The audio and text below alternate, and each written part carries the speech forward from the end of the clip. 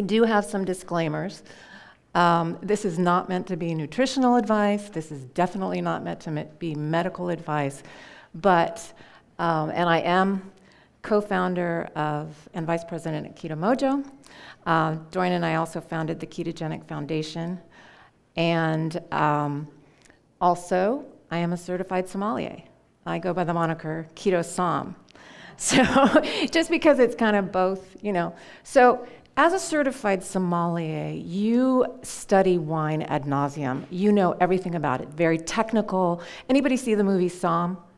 This wine is white, dry, clear. I mean, that's literally what you do. You really pick it apart. So it becomes very technical and very, you know, very much about the structure, the balance, the taste, the typicity. Typicity is, does a Sauvignon Blanc taste like a Sauvignon Blanc? So you really get in your head. If you've ever met wine snobs, they're annoying. And it's like, ugh! So as you know, in the ketogenic lifestyle, I want a wine that's not going to kick me out of ketosis, that's not going to affect my body, that's minimally processed. So sometimes those two could be at odds. You know, it's like, how does that work? Well, as Keto Somm, I want it all. I want a wine that's balanced, that tastes good, that's refined, and that's not going to affect my health or kick me out of ketosis. So the thing that you really have to think about is how many people drink wine, know wine, are into wine? A few. All right, great, awesome. This is great. So you have to look at your lifestyle. What Dorian and I went, this is my husband Dorian, Mr. Mojo. We went keto in 2015, and we were both in the wine industry. It was our lifestyle. So if you had said to me, Gemma, you have to give up wine now because you're going keto, I would have said, no. It would have been a diet. And it would have been, oh, I'll lose, and let me tell you, I have lost 500 pounds in my life. 5 here, 10 here, 50 here, 10, you know, and up and down and up and down. And it was because I went on a diet. I lost weight. I got breast cancer. You know, and then, you know, if things happen and then you go back to where you were. You have to make it a lifestyle, so you have to make it sustainable so that you can live it, right? So, I mean, the thing is you have to ask yourself, what is your where and what is your why? Where are you on your keto journey? Are you just starting out, metabolic tightrope, trying to figure it all out, or have you been doing it a while? When I first started on the keto journey, I was studying for my certification. I gave up wine for 2 months. Because you have to find your set point. You have to find out what works for you, right? And then, you know, now I couldn't get my ketones over 0.3. He lost 50 pounds in like, I don't know, a week. And it was like, oh, look at me. Yeah, my ketones are like 1. I'm like, shut up. It's so not fair. And then finally, through process of elimination and testing with my Keto Mojo, I actually honed it in. I found out what worked for me. I slowly got wine back into my life. And now I test to see a new wine of how it affects me, and I'm making choices. So you also have to ask yourself, why are you keto? Are you keto for general health, or do you have a metabolic condition that's pretty serious?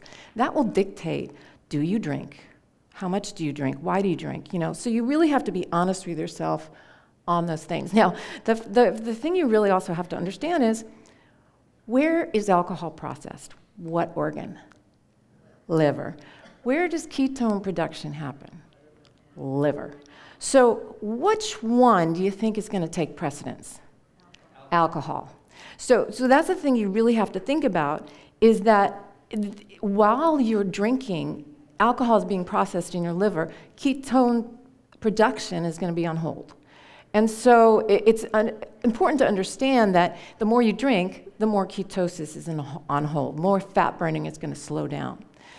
The good news is it will resume again, but it's going to happen. And secondly, probably more importantly, is that inhibition thing, right? It's like, we went out the other night, I have to admit, I had a dessert, and it was fine. I did okay, but I'm like, did I really need that? It was not what you should, you know, you got to think about the inhibition part of it, because that's very important. Okay, all right, already. What to look for? So the very first thing you want to look for in a wine is alcohol level. Reason being, It's the one thing. Wine is so confusing, right? Every country's different, every region's different, everything is.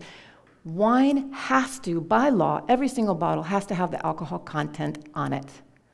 Now, the tricky part is, sometimes it's on the bottom, sometimes it's on the top, sometimes it's on the back label, sometimes it's small. I spend more time at the grocery store looking, okay, where is it?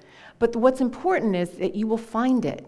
So you're looking for lower alcohol wines. Under 13, we actually, for all of us in this room, probably under 12.5-ish. Hard to do sometimes, especially with reds. But look for wines that are lower in alcohol. And why? Because lower alcohol means lower sugar. So in wine world, dry. Dry means low sugar. And I hate to break it to you guys, all wine has sugar. So seriously. I mean, and I said, our wine has no sugar. Okay, the fermentation process is yeast eats sugar, right? So it ferments. You need that to make wine, right? So the thing is that, without that, you have no wine. The point is you want something dry where the sugar has been eaten and fermented to the point of dry. So there's no sugar left. No, we call it residual sugar when it's left over. So that's RS, if you ever hear somebody say. And for all of us, you start to become very perceptive on sugar, right? Sugar is sweeter now, right? Things are sweeter. So wines, you will be able to taste. I guarantee you, if a wine tastes a little sweet, it's got RS. And now you can be cool and say, I think this wine is RS. Say it just like that. There are some terms in different countries, and this gets confusing, so I'm not going down the rabbit hole, but there are certain terms like seco, sect. Trocken is great for Rieslings because that means dry. What's confusing, and I'll get into it when we talk about champagne, is that off-dry is actually sort of sweet. And demi-sec is sweeter than dry. Don't ask me why, I didn't make them up. So the next thing you need to think about is cool climate. Now, you're not always going to know where a wine is from, right? But if you start thinking, now when I look at a wine list, I look at region. And I 9 times out of 10 can pick a wine that's low alcohol just by knowing where it's from. And the reason you want a cooler climate is that the grapes ripen slower, right? Makes sense. Think about the grape to raisin trajectory. Grape is sort of sweet. Raisins are really sweet. If you ever taste a raisinated is actually a wine term. And if you taste a wine that sort of tastes like raisins, that wine has an Amarone. Anybody like Amarone? Perfect example. Very raisinated. It can be 16% alcohol. That's high. So, no, all wines are not created equal. I've been reading a lot of keto wine articles recently, and they'll say things like, Sauvignon Blanc, and they always sound like this when they say it, Sauvignon Blanc is a really good choice for keto, or Chardonnay, or Merlot. You cannot choose a wine by the varietal or the variety because it matters where it's from. I had at Christmas, someone served me a Chardonnay. It was a very expensive Chardonnay. It was 15-1. 15-1, and it tasted like sugar. I'm like, oh my God, this is just horrible. Now, compare that to a Chablis, which is also Chardonnay, which is northern Burgundy, and it's 12.5, right? So start thinking about regions versus, the actual variety. Again, the warmer the climate, the higher the sugar. And the trend has been later harvest, which means got more sugar. Something else to keep in mind, which I'm not going to go in detail, old world versus new world wines. So old world wines are wines where wine originated because it was conducive to growing. So we're talking France, Germany, Spain, Greece, Italy, even some places in the Middle East. New world wines are wines where winemaking is newer to the region. So US, Latin America, Canada, New Zealand, Australia. These regions tend to be warmer because you couldn't grow grapes there effectively because it was too warm. So now, with technology, et voila, you can. Now this is something you're probably not going to, again, it's a little technical, but know this, as sugar levels in grapes go up, acidity goes down. Have you ever had a huge, big, juicy root bomb cab? It's probably not a lot of, right? It's just like, wow, I could chew this. And the reason is because the acid is so low. It's called flabby when a wine is really fat and not in a good way. So you also have to be careful because acid can also mask sugar. Riesling is a perfect example. I love dry Rieslings, but you gotta be careful because if you look at that bottle, you're like, oh wow, Gemma, it's 6%, amazing. But because it's grown in such a cold region, it's harvested earlier, so it's gonna be higher acid, and then they stop the fermentation to balance the sugar and the acidity, because if sometimes it's just too acidic. So you just be careful. If it's a Riesling, look for Trocken, or on the back, sometimes it even says dry. But think about Coca-Cola, right? Super acidic, super sweet. Again, for all of us, a lot of us are metabolically damaged, so we are concerned about sulfites. I could do a whole presentation on sulfites. I'm not going to go there. But additives, make sure things are minimally processed. The main thing that I look for, honestly, if I'm thinking about it, is sustainably farmed, organically farmed. To have a wine be organically certified is a big process, and I think it's 10 parts per million. I mean, tiny, tiny amount of sulfites can be present, and frankly, they happen naturally, and they protect wine against degradation. So they serve a purpose, although some of us are sensitive, so I'm not going to go there. Watch the word natural. The natural wine movement is amazing, and there's some incredible natural wines, but there is absolutely no certification process for natural wines. You could call Coca-Cola natural, seriously. I mean, it's like keto products, right? This wine is natural, and sometimes they're so natural they are actually faulted because they are breaking down organically. So that's all I'm going to say about that. Now, word on champagne. Again, confusing, but the good news is that the champagne tends to be lower alcohol. Champagne region is northern Burgundy, so it's in a very cool region. So by and large, the percentages are lower. Again, massive acidity. You're not always gonna taste the sugar, but champagne does an amazing job of labeling sweetness by law. Again, one thing about old world wines, they are law-driven. So you start to learn the laws, then you start to understand what happens. They have to label the wines according to their sweetness. So what we're looking for, if you can find a Brut Sauvage or Brut Nature or non-dosage. Now, dosage is when the fermentation of champagne, the second fermentation happens in the bottle. To ignite that, they add sugar. So for Brut Sauvage, Brut Nature, they don't. No sugar is added. And it's great. It's 0 to 3 grams per liter. And then next you have Extra Brut, which is actually just a little more dry. And then you have Brut, which most champagnes you see say Brut, right? Now here's where it got super confusing.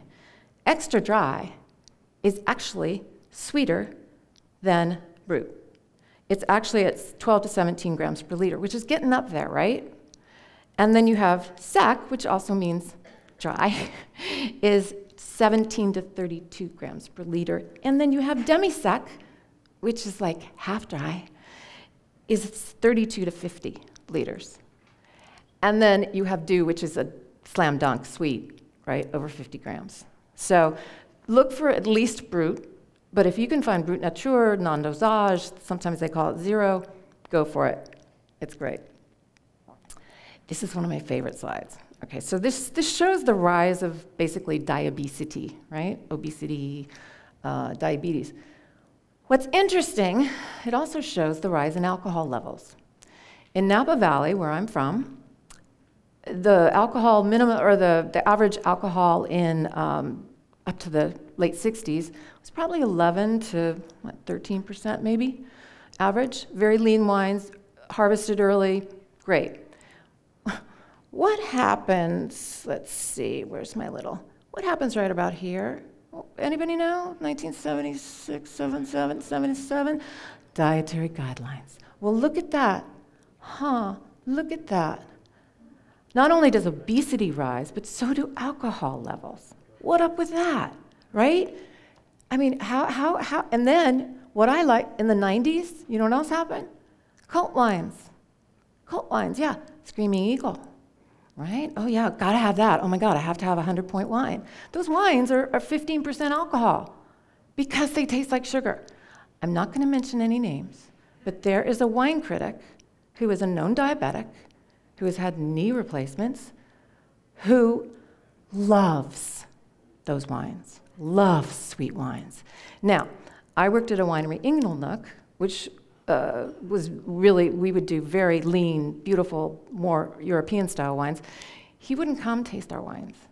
And do you know what happens when you taste a very sweet, sugar-laden wine next to a very lean wine? It's like tasting Coke next to seltzer. Now, we would choose seltzer in this room, I know that. But a wine critic will say, that wine is just dull. That wine is flat. That wine has no flavor. So what happened was it just started to increase. And more people want 100-score wines and more cult wines till that's the norm. They went from picking grapes in August, September, to picking grapes in like October. So you've got raisinated grapes. Then fires happened, and so they started to go back again. No, but what's interesting is now we're actually starting to see a little bit of a dip because there is a movement. It's like people like us, it's conferences like this that make a change because tastes are changing. You see more on low alcohol wines.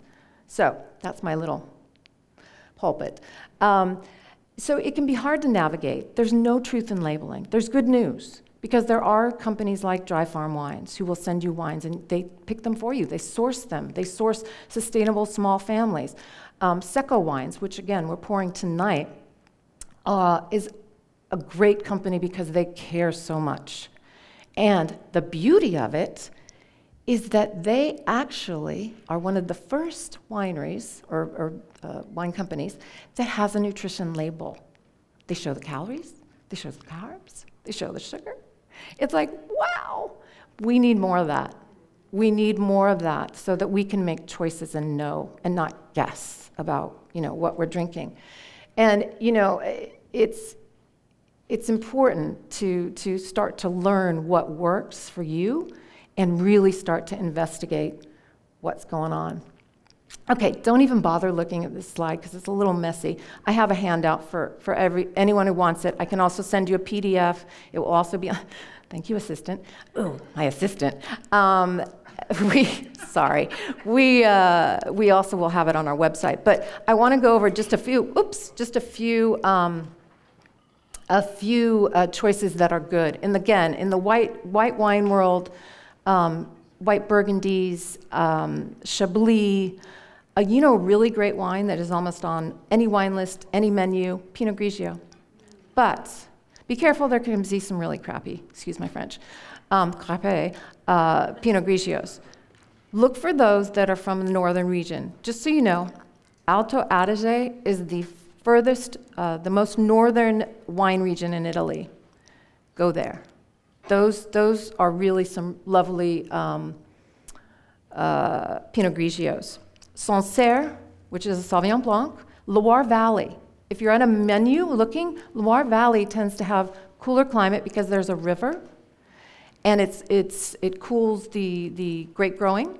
And you will find Muscadet is a great choice. We had one last night. It was, 11% alcohol? Sauvignon Blanc, Puy-Frisé, which is also a Chardonnay from Loire. You can find some beautiful wines. Burgundy. You have to be careful. Some of the Burgundies can get high in alcohol.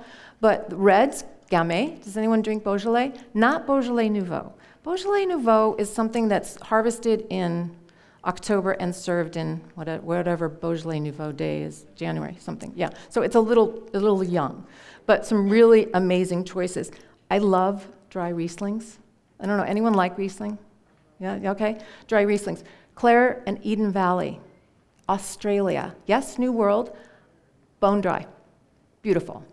Rheingau region of Germany has a lot of dry Rieslings. They also have an organization called Charta, which is dedicated to dry Rieslings. That's something else we're seeing now, more organizations dedicated to drier wines.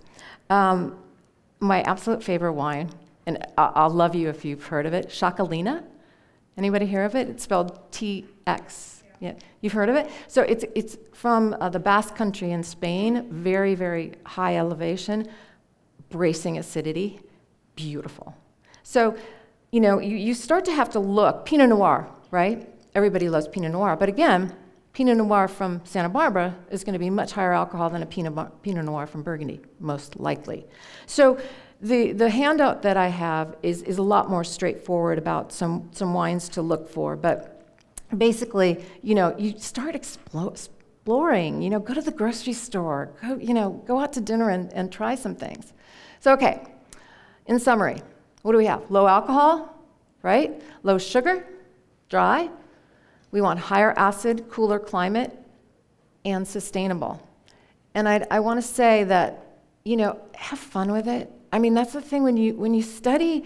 I got addicted to wine because I started to take tastings, and then it's called deductive reasoning, deductive theory. You deduce what the wine is. If you start doing that for yourselves and looking at wine, and you know, and I do still test because I want to know, is that wine kicked me out of ketosis? I'm not drinking it.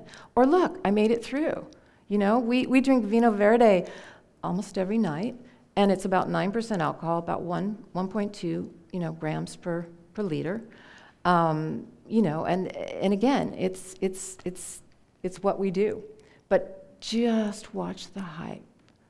If it's called a keto wine, doesn't mean it's keto. Just like it's a keto snack, doesn't mean it's keto. You have to learn what is good for you and your own bio-individuality, which is great. But thank you guys. This has been great. Any questions on? Good. Oh, okay, and I'm sorry, Pam and Doug. Dorian and I will both be pouring the Secco wines tonight. So we are doing Pinot Grigio, Doug, Chardonnay, Pinot Grigio, and Cabernet. And you'll be able to taste through those. Those are their new actual line of wines. And we do not work for the winery, so we can answer basic questions, but I'm happy to talk more about wine and anything else. And if you want me to send you a PDF, just let me know. I'll send it over to you on what we did. But basically, that's it. So thank you, guys.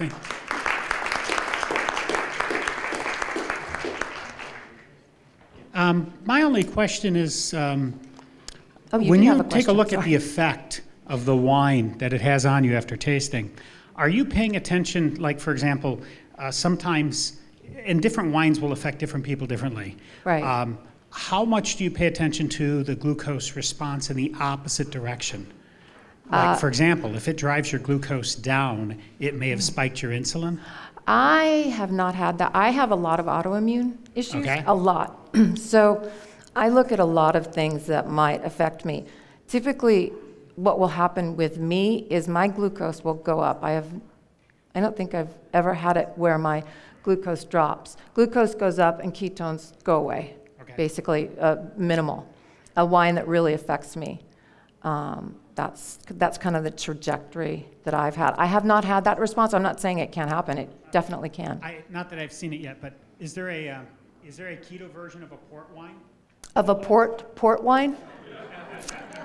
It's a really sweet, right? I bet. You know what? I bet there is. It's made with monk fruit. Oh, I'm kidding. I don't know. So there's a couple of questions from the live stream folks as well. Oh, good. I hope they're not sommeliers. All those folks sommeliers. watching you too. Huh? I forgot. Oh my God, I'm live. I love it. Now I'm really nervous. Okay, so Gemma, can you hear me? I know you can't see me. I can hear you. You can't see me because people are standing. So David Robinson is asking, is DOC label a good indicator of purity, lower sugar for old world wines? Not necessarily. It's a good indicator of quality wines. So DOC is more of a quality designation. And you also have DOCG. So in Italy you have DOC. In France you have AOC. So you have those are more old world designations of quality. So it's not going to necessarily, you could have a DOC Amarone that is high alcohol. So that's not a good demarcation, but it's a good demarcation for quality. Okay. All right, good. You offered to send the PDF, but how do people get a hold of you? Linda Wilkes is asking. I'm trying to think. Gemma at ketomojo.com. Sorry. Just GEMMA at ketomojo.com. And if in doubt, send a note to support at ketomojo.com and we'll get it to you. Again, we're going to try to put that up on the website so that people can just access it. Oh yeah, because you have a wine section on. Yeah, I wrote an article which has all of this in it on the website, so that you will find it. Just look up, if you search wine. At the bottom of this live stream page, if anybody's watching it, there's a link to Keto Mojo. Just go there. Yeah, easy and then peasy. Put in wine, and then my article will come up, also my bio. But the article has some of the imagery, but we're putting in infographics, new infographics on wine. Okay, perfect. Yeah. I know you covered a little bit about blood sugar and ketones. Stephanie P. is asking if you have alcohol at all. Regardless of low carb or sugar, won't you still get kicked out of ketosis? I know you guys check this often. I do check it often. So as I said, what happens is ketosis, fat burning, will be put on hold, so it's not going to happen. I mean, it's not going to, fat's not going to be burned. But I have found, and this is now, my ketones are typically, like I said, now run about 1.5. They're higher. And I might be kicked out of ketosis for a little bit by morning. I'm usually back into at least 0.7. So that's me anecdotally. Everybody is different. And that's why bioindividuality is important. Again, when we were first starting, Dorian was like blazing through and he could drink just fine. I had issues. And again, I have autoimmune, so anyone with anything other than one thing, you start to compound, right? And again, if you're first starting out, just take it easy. If you're in doubt, don't drink. If you're in doubt, try a little bit and see how it affects you. But the important thing here is figuring out what works for you. It will stop ketosis for a while, and some people maybe not, actually. But you just have to kind of modulate to see how it works for you. Yeah, because I think that was the next question from Marcia. How long after drinking the wine do you check your ketones? It totally depends. If you've been, again, sometimes I do glucose and ketone testing, and they'll say, so you don't have any ketones. How much keto wine did you have last night? It's like 5 glasses. Okay, 5 glasses is a bottle, just saying. So, you have to start thinking. It depends on how much you drink, how much alcohol, sugar was in the wine, right? So that will tell you, and also your own metabolism, your own, the way you process, how metabolically fit you are. We've been doing keto, we've been on the ketogenic lifestyle since, 7 years. So we're now more adapted. But it took a year before I could actually really get it going. So it totally depends on your own self. Yeah, and typically if Can you repeat that? Just repeat what he said. So when you test for your glucose or ketones, typically any type of, if you're testing for sensitivity of something, usually 45 minutes, an hour. With alcohol, again, if you're drinking more, it's not like you're instantly going to go out of ketosis, but you will see the glucose spike first.